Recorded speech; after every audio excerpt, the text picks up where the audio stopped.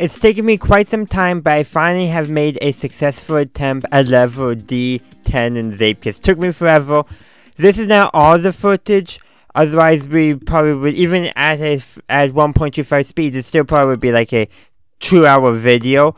But this is the batch of footage, I guess, that led to my most successful attempt. So I'll talk about that in a few minutes when we get to there. So enjoy.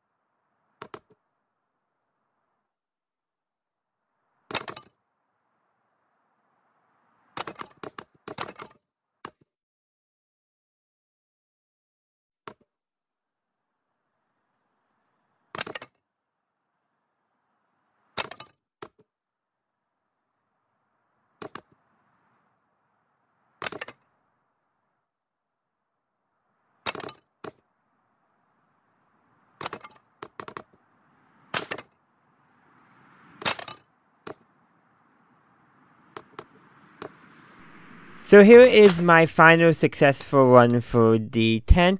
This level, the main thing is balance and making sure you don't fall off these logs, which I did several times, as you can clearly see. And so a lot of it was gotta approach down at the curves, so that way you don't fall off, but you gotta make sure you maintain enough speed, otherwise, you need speed to get through that section there. Thankfully, the RNG was in my favor here. And then here I got very slow, because I was also going uphill, but here going downhill, you gain a lot of speed and you could easily fly, so you have to brake, but you can't brake too much, because if you lose so much speed, because there's this jump right before the finish, if you don't have enough speed, you won't make it, but I had enough speed, and I made it in 46.145 seconds, creating a pretty good time in my humble opinion. I don't know why I said humble opinion there, but got bronze, and, well, level D11 is unlocked, so I can actually finally get onto that, but that's going to be for the next Zeepkist video. Got a few other things unlocked as well, so yeah, I'll just see you guys in the next Zeepkist level with level D11. Thanks for watching.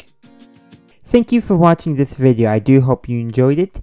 If you did, please be sure to give this video a like, as well as subscribe to my channel and ring that bell to stay up to date on my latest content.